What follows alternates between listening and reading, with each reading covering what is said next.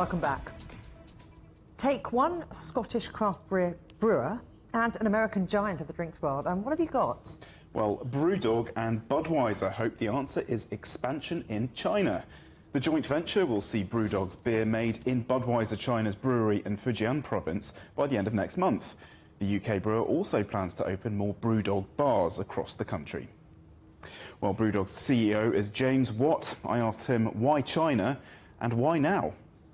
So China is a huge beer market. It's in fact the biggest beer market globally, and we've got global aspirations as a business. We've been in the Chinese market since 2015, but with a small partner. And the deal that we've done with Budweiser is going to help us scale our business in China and help get our beer into as many people's hands as possible. And has the COVID pandemic delayed your plans for this expansion in China? I think the COVID pandemic has delayed a lot of plans in a lot of different places, but hopefully that is behind us, and what we're excited about is moving forward. So at the moment we've got one retail location in China, we've got a bar in Shanghai, we want to open 10 more bars over the next 5 years and also get as much of our beer into distribution as possible. China is the world's biggest beer market. How can you compete with the many other brands, foreign and domestic, that have a strong foothold in the market already? That's a great question. So China, the world's biggest beer market, at the moment it just makes up 1% of our sales globally, so quite small for us, but we want to scale there.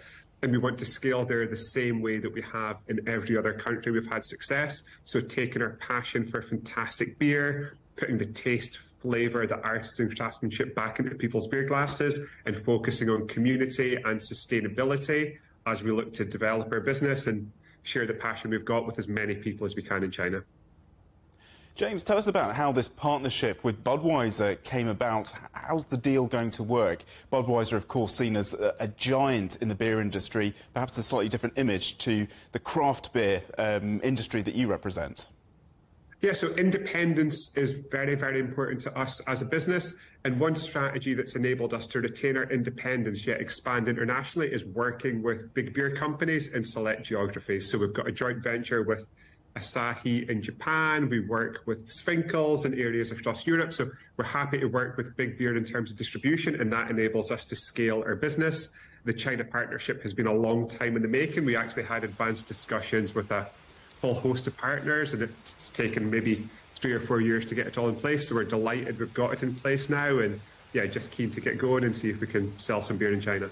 Absolutely. And a recent study by Taobao Tmall found that craft beer consumption in China shot up by 50% over the past couple of years. What do you think is driving that change, and how can BrewDog set itself apart?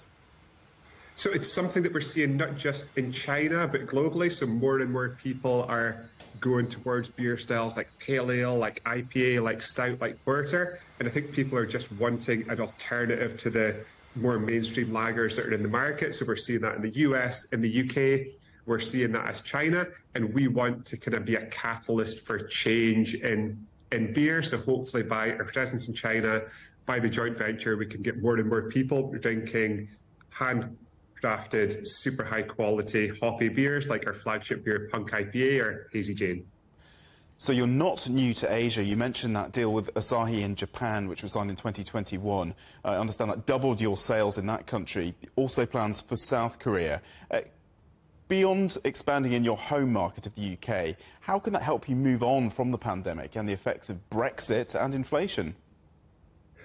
Well, Brexit and inflation has been very tough, and the UK is a very tough place to do business at the moment. And I think the kind of challenges with inflation, energy crisis, almost makes it more difficult to do business in the UK just now than the challenges we faced during COVID.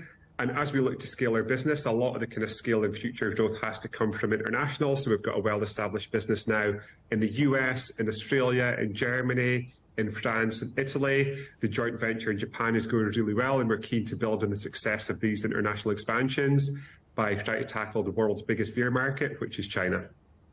And back in 2020, BrewDog planned to list in London, but postponed the planned IPO because of COVID that you mentioned before, affected hospitality revenues and roiled markets, across the world, of course. Are you still planning to have an IPO at some point?